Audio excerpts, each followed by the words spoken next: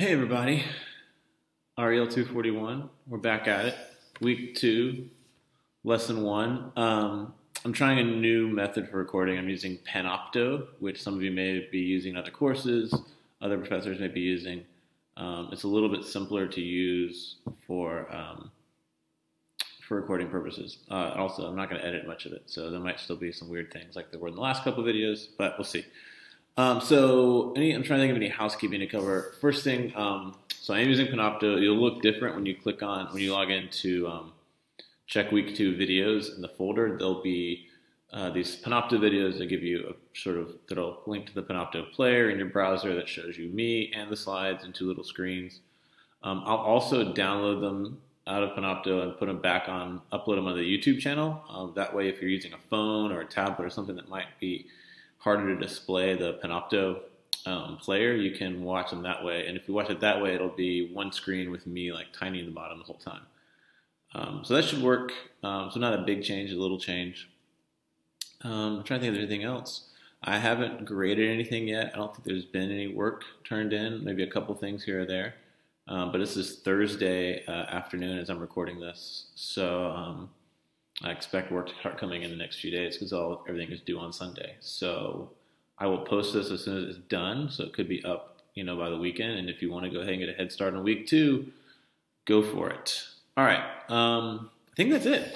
Okay. So we're moving into the second week of content for this new schedule. And we're looking at really the early 20th century. We're going to talk about and again, there's so much happening right now that we could talk about. There's so much going on. But rather than try to cover everything, I'm going to pull out a couple stories. The first story we're going to look at today is thinking about what becomes known as the fundamentalist and modernist split in American Protestantism, which I think is important because it sets up what happens later on in the late 20th century and even up to today. And then we'll talk on the second lesson for this week. We're going to look at, after this World War II, the 1950s and a kind of American nationalism and religious nationalism that comes up in lesson 2. So that's where we're headed. So today, here are our topics: the roots of fundamentalism. So a couple examples: revivalism, dispensationalism, fundamentalism itself, modernism, and then the Scopes trial. If you haven't read chapter 14 in this book, you need to. This book is becoming more and more important as I'm doing shorter lectures and we're not having as much discussion and stuff to work into. Read chapter 14, start there, and we're going to kind of pull some examples out of that chapter to talk about today. All right, so that's where we're headed. So let's start with Billy Sunday. So you read about Billy Sunday. He read from Billy Sunday, a part of his sermon, one of his sermons. And you'll see in that, I wrote here 4 kind of things we can think about Billy Sunday. Billy Sunday, he was a former baseball player who had a conversion experience. And if we think back to that Protestant consensus we talked about last week, Sunday is coming out of a part of that consensus, which was driven by this emphasis. You can see even the bottom down here, this picture, it says, "It's up to you." He would lean over when he was preaching, Billy Sunday, this revivalist preacher. He would lean over and say things like that.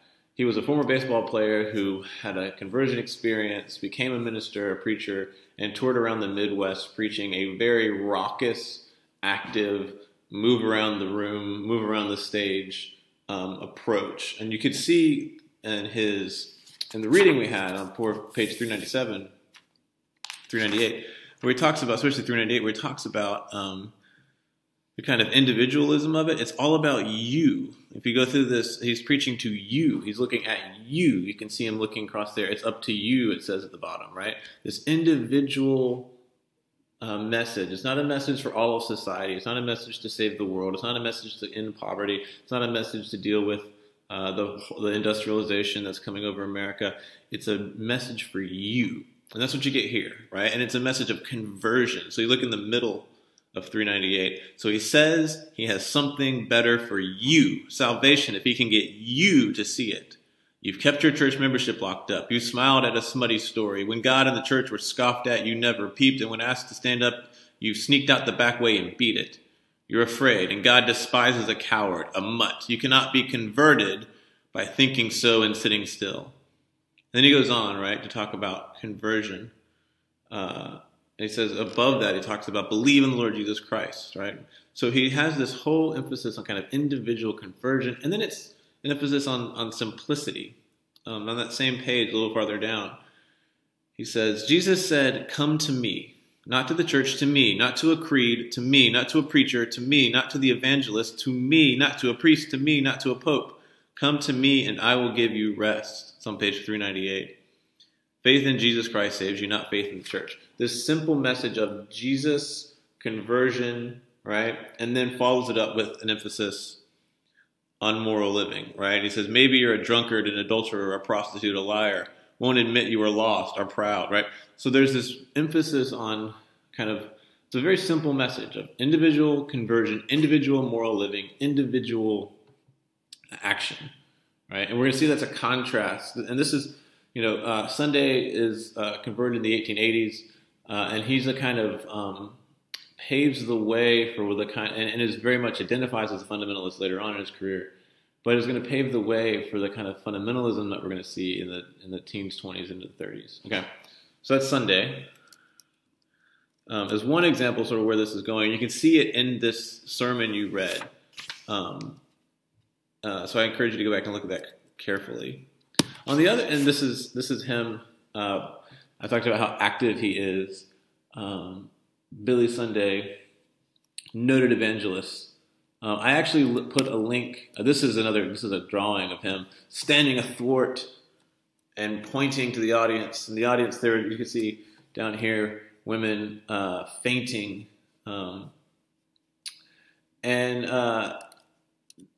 I actually posted a link on Blackboard that's worth looking at if you want to see more about Sunday, about his visit just to one town in Richmond, Indiana or Illinois, I can't remember. But it talks about his style of revivalism and the revivals that he had there in town.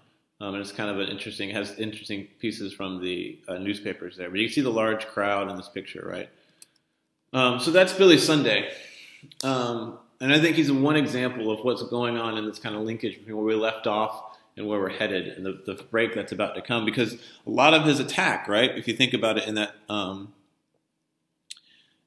in that sermon, a lot of his attack is on the church, capital C. That there's a difference between the church and real Christianity. And a critique he has of ministers, of certain kinds of ministers that are going to come to be known as the modernists, that he sees are too focused on other things besides getting people saved and getting them to live good moral lives individually, right? So this is kind of setting the stage where we're headed. The other thing that sets the stage is dispensationalism. So dispensationalism, this picture here is Cyrus Scofield, and Cyrus Scofield published the Scofield Reference Bible, which is a Bible with his particular notes on how to interpret it. And it's still used to this day by people. And Scofield uses a literal and symbolic reading of the Bible, as I say here. And what dispensationalism, where it gets its name, is it divides the Bible into various periods of time or dispensations. Sometimes 5, sometimes 7. And the idea was you can understand biblical history and actually predict the future and the second coming of Jesus. We talked about that. And this premillennialism, right? This is a coming before the millennium, coming before that millennium of peace. We talked about that, remember? By dividing the Bible up into these different ages. So sort of the age of Adam and Eve, the age of Noah, the age of Abraham, the age, right now, during Scofield's time and our own time, we're living in the age of the church. And God deals, in this reading of the Bible, God deals with people differently in the different ages, the different dispensations. So it's a very complicated system, but it's a systematic, literal reading of the Bible that also draws on symbolism, right? In some very specific ways. Let me give you another example. There's a man named Clarence Larkin who would do charts, dispensationalist charts. So this right here is one of his charts. And you can see you have the creative ages, right? The eternity of time that existed before God creates the earth. You have the antediluvian age, which has the Edenic dispensation. So this is the Eden, right? Then the antediluvian dispensation, antediluvian meaning before the deluge, before the flood, right? And then here's the flood. There's the boat. There's the ark, literally. And then you have the present age, which involves various dispensations. So you have the Noah to Abraham, the Abraham to Moses, then and these have different names. So this is the post-diluvian, the patriarchal, and then you get the legal dispensation, which is Moses to Christ, which is like the Old Testament, most of the Old Testament, right? Exodus, Leviticus, Numbers, all of that. And then the first coming of Jesus, right? There's a whole lot of other stuff connected to that we won't dive into. And then the church dispensation in here, right? And we have yet to come the ages of ages, the future time. We'll have the millennial age, which has the messianic dispensation. This is the millennium. The second coming comes. There's the second coming, right? And now we get the messianic 1,000 years. And then we have the final judgment. And then we have the perfect age. So there's a whole, and then eternity, the omega. So you have a kind of timeline with eternity on either side of it, right? And there's a whole lot in here where there's Bible verses if you want to, right? But this is dividing it up into these 6 ages before and 2 ages after, 6 dispensations before and 2 dispensations after Christ's second coming. And you can see there's a whole lot of stuff going on here as well, if you look more carefully, depending on how big your screen is. I love these charts. I love these charts. This is the 7,000 years of human history that he also divides up into the 7 days of creation, right? In this kind of interesting way. And this, again, is a literal reading. So here we're talking about 7,000 years, meaning that human beings have only been around 7,000 years, right? Meaning that, or 6,000 years at this point, because he has the Antichrist on here and the end of Satan. This is the millennium age, the 7th day, the day of the Sabbath, right? So if you go back, that traditional reading of Scripture that reads it literally, it says the earth is 6,000 some odd years old. He's pointing that out and going with it and pointing towards eventually a second coming that'll mark a 7th day. The 7th day is the day that God rests in the New Testament, right? So you have this says the creative week, and he maps it out. So on that 7th day, the 7,000th year, will be the millennium, the millennium of peace. So Larkin is taking this is from 1918. You can see down here. So Larkin is taking my dishwasher's going off again this time. Taking the dispensationalist reading of folks like Scofield and charting it out. This is another one on the second coming, and here he has more a reading of Daniel and the book of Revelation. I won't spend a lot of time on this one. But you get a sense of how Larkin and Scofield is doing this in his notes, the way he's reading the scriptures and interpreting them and offering footnotes in his Bible. So the Scofield Study Bible has these extensive footnotes about how to read these sections, how to interpret them. And Larkin's doing this in chart form. I actually put a link, and so under the videos in the video folder on Blackboard, there's 2 links. There's one to that Billy Sunday article I talked about, and then there's a link to this website that has all of Larkin's charts. So if you're curious, if you want to look at it, I've always wanted someone to figure out a chart to do their own chart as part of an essay or something. But that's there. Okay, so that's Larkin. And so these two, the dispensational reading, along with folks like Billy Sunday and this kind of simplified old-time religion that emphasizes moral behavior, that rejects Sunday, rejected evolution, rejected science, leads to what becomes known as fundamentalism. And fundamentalism gets its name not until 1910 to 1915, when there's this is the background picture here, the series of kind of academic journals called the Fundamentals. And the Fundamentals were theological tracts, theological treatises that attempted to defend what they saw as the fundamentals of Christianity over and against changes that the so-called modernists wanted to make. And we'll talk about modernism in a second. So it emerges from the discourse that's around dispensationalism and the dispensationalist approach to reading scripture, both symbolically on the one hand and literally on the other, and how it interprets them. But then it's also tied up with a kind of Billy Sunday style rejection of science, emphasis on the individual, emphasis on individual conversion. And in some ways, it's this move in the fundamentals to claim to you make the rhetoric is we're going to defend what is the fundamental truths or defend what is really at the heart of Christianity, but it's actually producing something new in that process, right? So there's this paradox of the rhetoric is rhetoric of going back to the old, of saving what's old and always been there, but it's actually quite different, right? Because the thing they're doing is new, right? So when you hear about, this is why I don't like the term like fundamentalist Islam or Hindu fundamentalism, because the term fundamentalism has its birth in this period, 1910, 1915, amongst the people who are championing this work that's done in the fundamentals. They were funded actually by a giant oil magnate funded the publication of them. And they were written by theology professors. So we often think of fundamentalism as a religion of kind of like, in America, fundamentalist Christianity is like backwoods yokels or those who aren't educated or are ignorant or reject education and intellectualism. But as we'll see in a second, and as you read from Menchem, like it was Princeton theology professors writing these things. It was very well educated men. It started out as an intellectual movement. And it only became, it then appealed to folks like Billy Sunday who were out there in the Midwest preaching in tents full of people.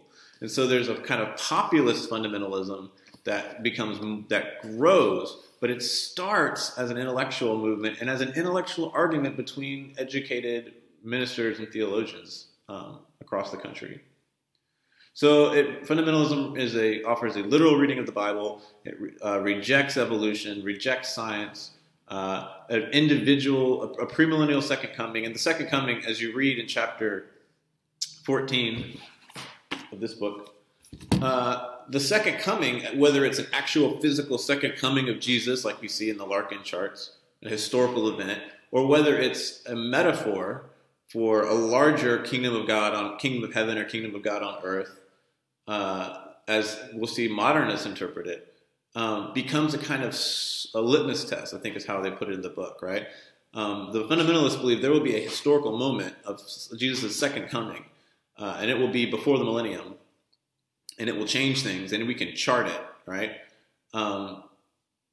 That's not how the modernists are going to see it. We'll see. And the fundamentalists, the other thing that's not on here is it is this emphasis on the individual, on individual conversion, on individual change, and a real lack of interest in larger social change, structural change, answering modern questions about society and industry and business that are happening in this period, and a real emphasis on just individual conversion as the goal of Christianity, which we've seen before, right? That's not new. I mean, conscience, all of this kind of thing. And so you can kind of read the fundamentalist modernist split one way is as a distinction between those who are emphasizing individual experience, conscience, conversion, and then individual morality after that, versus those who are emphasizing structural changes, larger questions of order in society. How do you structure a good society, right? That kind of difference. So we have fundamentalism on the one hand, we have modernism on the other. This is on the left-hand side of that, I have the title page from one of these sorts, Harry Emerson Fosdick at Union Theological Seminary, Union, one of the more liberal seminaries in the country at that time and even now. And this is from 24. Modernism didn't read the Bible literally. Instead, they read the Bible, what's been called the historical or historical critical method, which sees the Bible as a product of its historical moment. It still sees it as special, still sees it as a source of authority, but its interpretation has to be tempered by an understanding of its historical moment. You cannot just pull a Bible verse out of context and use it, interpret it alone, as many literal and as you can see on those charts, the dispensationalist, fundamentalist, literal reading does, right? There's a great meme I saw one day. I can do all things through a Bible verse taken out of context. That's kind of what the literalism allows. Is like if I can find a verse to cite, right? And we saw that with the slavery argument. This emphasis on when the Bible talks about slavery, we can go and look at that and we can defend both sides. Now we're taking a move, I said German high criticism. German scholars of the Bible were the ones who really opened this up, and it comes over to the United States in the late 19th century and really picks up steam in the early 20th century. And so we're going to read the books of the Bible in their historical context, right? We're going to and interpret them in light of the world around them at that time. So that allows things to be said, oh, that was just the way it was in that time. That's not authoritative for our time, right? And it allows a distinction to be made, interpretation between what is cultural or historical and what is kind of eternal. Now, that's a similar move between how we literally versus symbolically interpret the Bible if you're a fundamentalist, right? Everyone's making, the key here is there's no like best way to interpret a text. These are different strategies, and they come into context, and the different strategies are used by different people to achieve different ends, right? So there's this historical critical reading. So, for example, they look at Matthew, Mark, Luke, and John, the four Gospels, and they recognize that Mark was written first, and Matthew and Luke borrow things from Mark, and they borrow things from each other. John is written last, and it's very different. It has a whole different feel to it, right? So they separate those first three Gospels, Matthew, Mark, Luke, call them the synoptics because they're more story, and then you have the John Gospel separate as a fourth, right? So you can have these kinds of approaches that pay more attention to the historical and treat the Bible as a historical text, but still give it authority and still see it as useful for modern Christianity. They also saw science in Christianity as, that says comparable, should say compatible. I'm going to edit that while I'm sitting here. If I can do that. Compatible.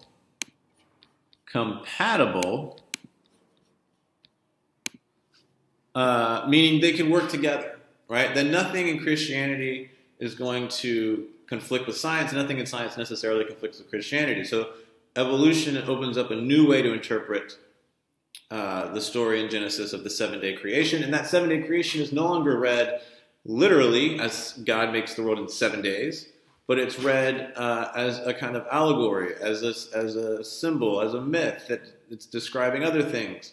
And so there's some way to put these things together. That truth is universal, and so scientific truth and Christian truth will always lead to the same place, right? This is the argument. And they also, as opposed to being worried about individual conversion, individual morality, they're much more interested in these modern questions like war, right? World War I is just over, is happening and is ending during this period. Industrialization, the rampant industrialization, the poverty of both the industrialization of the Roaring '20s and then later the poverty of the Great Depression. Questions of justice. The modernists will become the more liberal mainline churches that will become invested in the civil rights movement. We'll see later next week. But questions of justice and equality. And the argument is that the kingdom of God is in this world, not the next world. So where all those charts want to mark second coming of Christ and then a millennium of peace, the modernists are saying, no, we have to build that millennium here. We have to use the Bible as a guide for solving these modern questions by reading it historically, and then build a kingdom of heaven here on earth now. They're very much interested in reform, change, progress in this world in a way that the fundamentalists are not. They're like, this world is terrible, it's going to hell in a handbasket, we're going to have to do our best to be good moral people in the meantime, and then we'll die, or Jesus come back, and we'll be in heaven, and then that's when it really starts, right? So there's this real difference in how they approach social issues. This is an example of the fundamentalist attack on modernism often came through these wonderful cartoons. You can see here the descent of the modernists as they start off at the top as just a normal person. And there's Christianity, Bible not infallible. That's a reference to that higher criticism. Man not made in God's image. That's a reference to evolution. No miracles, no virgin birth, no deity, no atonement, no resurrection, agnosticism. By the time you get to the bottom, he's gone from a regular guy to a professor, a theology professor, the worst kind. And he's stepping on the last step, which is atheism. So although fundamentalism starts in the 1910s as an intellectual movement, it soon by the 20s becomes very anti-intellectual, very and Sunday, Billy Sunday is a great example, as he would preach against. He called seminaries the places where ministers got cold enough to become preachers, right? That they're there to chill and ruin people before they could actually become real Christian preachers, right? So there's this real skepticism of seminary learning, of book learning, of intellectualism that comes up as we move forward in the fundamentalist movement. This is another great one. It has a quote, if you look at it, so it's got a waterfall, and it has at the bottom a verse from Jeremiah. My people have committed two evils. They have forsaken me, the fountain of living waters, and hewed them out cisterns, broken cisterns that can hold no water. So you have the fountain of living waters, this beautifully drawn waterfall on the left-hand side. On the right-hand side, you have the cistern of modernism that is broken with sin, sinful pleasure, sin, unbelief, worldliness. And here, this is the vision of a big, fancy, mainline Protestant modern church, right? Of which all of this modernism has proven to be just an empty well, right? That's run dry. Last one here. You have world distress. So this is the world, the sick world. And they've taken ethical culture, modernism, world friendship, reform, right? Pacifism, all of these isms, right? That they've tried to take the medicine for. Here's your consultation of smart, book-learned theological professors. And what's the real prescription? God's prescription for the world's sin, sickness. The blood of Jesus Christ, his son, cleanseth us from all sin. 1 John 1:7. So you have this idea that the simple individual salvation will save the world, not reform, not changing the structures, not modernism, not world friendship, some sort of world get along, pacifism, none of that. No. What we need is Scripture. This is the neglected remedy, right?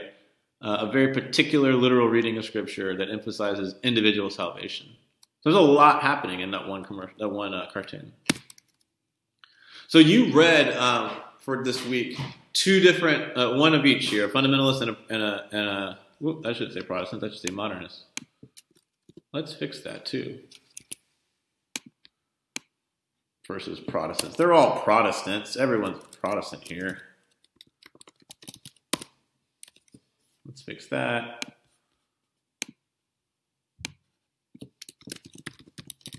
All right. Proofread, people. All right. So on the left, you have J. Gresham Machen, the fundamentalist, who you read from. And on the right, you have Shaler Matthews, the modernist.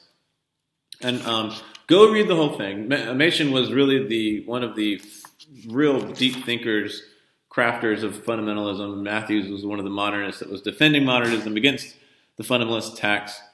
I have two quotes here I just want to use to kind of talk about this. Machen says, on the one hand, our principal concern, this is the fundamentalist, just now is to show that the liberal attempt at reconciling Christianity with modern science has really relinquished everything distinctive of Christianity.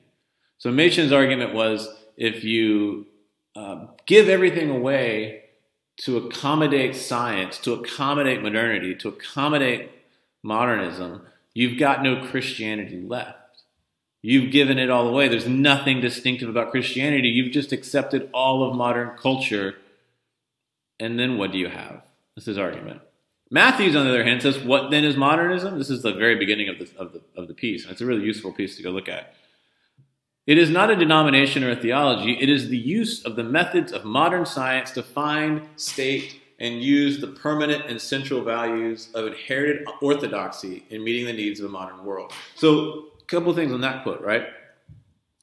You have modern science, and you use that to find the permanent and central values of inherited orthodoxy. So orthodoxy meaning right belief, Christian belief. So his argument is you can use science to get at what is truly, truly, truly important in Christianity, and then use that to meet the needs of the modern world. Not about the individual, right? This is about the bigger issues, the bigger questions that people are dealing with. So there's also just two very different sets of questions that these two groups are arguing over, right? But I think that sums it up well, that it's like, that they're saying, no, Christianity has to adapt, it has to change, it has to bring in understandings from science, and then use those to address all these larger questions. All of this comes to a head in an event called the Scopes Trial in 1925, and it happens in Dayton, Tennessee. Dayton, Tennessee has a law that it is illegal to teach evolution in public schools. A teacher, John Scopes, teaches evolution. He's arrested. And the whole thing is kind of a setup to have this trial, which becomes a national trial of the century, national media moment. The New York Times is sending all these northern newspapers and radio stations are sending reporters down to Tennessee. It just becomes this massive national moment, becomes this media circus. And the fundamentalists, the prosecutors in Dayton bring in William Jennings Bryan, a fundamentalist, multi-time presidential candidate, also a populist. William Jennings Bryan is kind of like if Bernie Sanders was also a fundamentalist evangelical Christian, right? Anti-big business, anti all the industrial problems that were happening in the 20s. A man of the people would have totally, he preached a sermon called Cross of Gold. That was this sort of, Bryan would also agree that there should be no millionaires. Like deeply populist, deeply aware of social problems in certain ways, but also fundamentalist. So he's a really interesting character, really interesting figure. Whole other thing we could do on him. But he's, at this point, quite old. He was brought in by the prosecutors as a special prosecutor because of his expertise as a fundamentalist. On the other hand, the defense for Scopes brings in Clarence Darrow, a famous agnostic atheist, free thinker, lawyer, and I have their public embarrassment of fundamentalists. In the story, the way it goes, Darrow, in this very interesting moment, puts William Jennings Bryan on the stand as a expert on the Bible, and begins to examine him and ask him questions. And he asks him questions about, well, how does there light before God makes the sun? Was Jonah really swallowed by a large fish? And all of these sorts of things.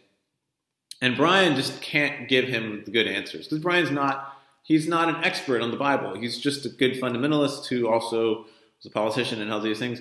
And Darrow basically, as the story is told by the media who is there, Darrow basically completely embarrasses William Jennings Bryan. And in fact, Bryan dies of a stroke days later after the trial. Now, Scopes is found guilty and fined $1, and so in effect, Scopes loses the case. But in reality, the press and the reports of the story, and you can see this in this cartoon to the side there, the fundamentalists lose. Bryan is embarrassed. He dies days later. Fundamentalism, it seems, has run aground in the national consciousness here. And what happens is fundamentalists go underground. So there's still fundamentalists, there's still churches, there's still a whole network of Bible colleges and Bible institutes and publishing houses and radio stations, but they pull out of mainstream culture. They aren't going to fight these battles with the modernists anymore. They're going to go build their own networks. And that's what they do. They build their own networks of missionary agencies, publication houses, and they're well funded by a number of very rich men who have sympathy with them. And they're going to go underground, basically.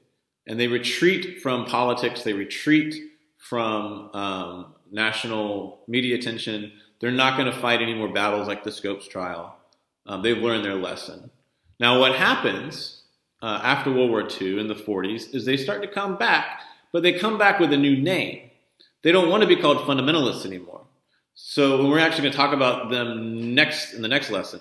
But they begin to come back and they can call themselves evangelicals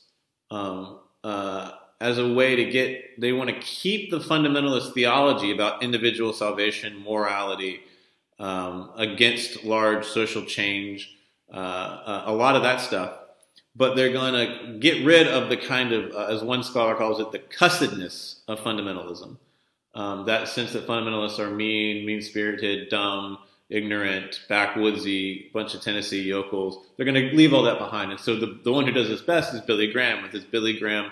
Billy Graham has the Billy Graham Evangelistic Association, and he founds the National Association of Evangelicals. He helps found that in the 40s. And so they're going to come back with a new branding in the 40s, and then they're going to really come back. Again, we'll tell the story as we get there, when it comes to politics more blatantly in the late 80s. In the mid to late 80s, mid 80s with Ronald Reagan. But we'll get there. We're not there yet. So that's fundamentalism. And that's where we are. That's where we're going to leave off. But this is an interesting, this argument that happens sort of sets the stage for a whole different approach to Protestantism for the rest of the century, the 20th century and the 21st century. All right. That's today's lesson. Make sure you do your primary source grids. If you have questions, if you have problems, I'm here. Email me. And otherwise, hang in there. Stay safe. Wash your hands. Don't go outside. Don't go do dumb things. Hang out. Relax. And I hope you're all doing really well. All right. Talk to you later. Bye.